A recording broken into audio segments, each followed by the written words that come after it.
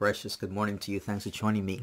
Here we are in another psalm. This is Psalm 2, and it's a powerful psalm. I love it. It says, "Why do the nations rage and the peoples plot in vain?"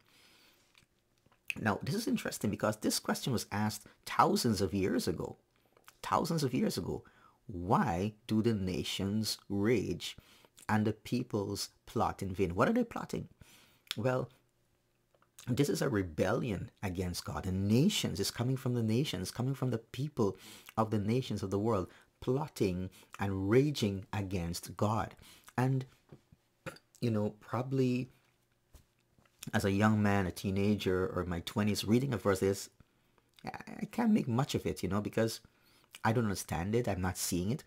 But we are living in a day and time, wow, where we see this happening.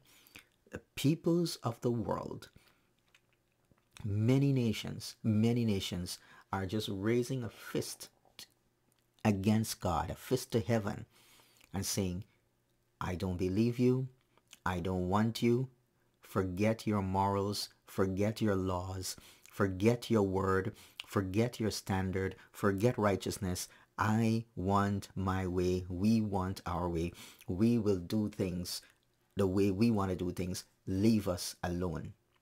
We dishonor you. We disregard you. We do not even recognize you. That's happening today. That's happening today. Why do the nations rage? Why?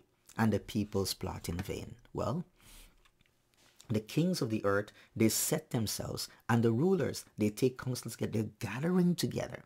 They're gathering together. And we see into the book of Revelation where the armies are coming together to fight against Christ as he comes into the world, his return. Here, they're taking counsel together. So meetings of heads of state and different groups, associations, and what and what's not.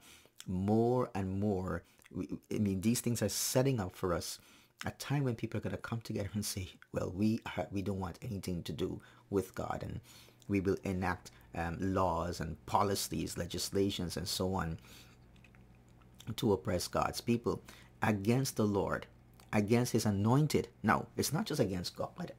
It's not just against God, but against his anointed. Who is that? That's Jesus. That's Jesus. And more we're seeing a world that is hateful, that hates God, hates Jesus Christ, the Lord Jesus Christ. The kings of the earth set themselves, the rulers take counsel together against the Lord and against his anointed, saying what? Let us burst their bonds apart, cast away their cords from us, saying, God, you leave us alone. Leave us alone. We don't want your laws.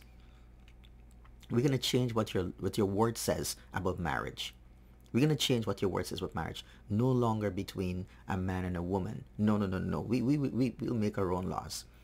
We will change what your word says about sexuality, men, who's a man, who's a woman.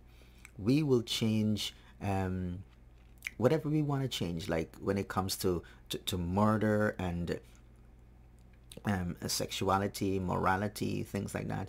We're going to make those changes. Let us burst their bonds apart. Cast away their cords from us. We do not want the word of God, God's law in our lives. And he says, he who sits in the heavens, he laughs. Can you imagine? Here we are fighting up among ourselves and trying to do things to God, leave us alone, get out of our lives. And God is looking down. You think God is really strong? Say, what am I going to do? He's wringing his hands in fear and saying, what am I going to do about these people on the earth? They're trying to do away. No. God is sitting in, he's sitting. He's not standing up, walking about and pacing, the floor and thinking, well, or pacing the heavens and thinking, what am I going to do about the situation? He who sits in the heavens laughs. The Lord looks down, he looks them holds them in derision. He's looking down at them, thinking, what on earth you think you're doing? I am the God. I am the creator of the universe. I made the world. I give you breath. Everything that you have here is from me. We'll take this up again tomorrow. God bless.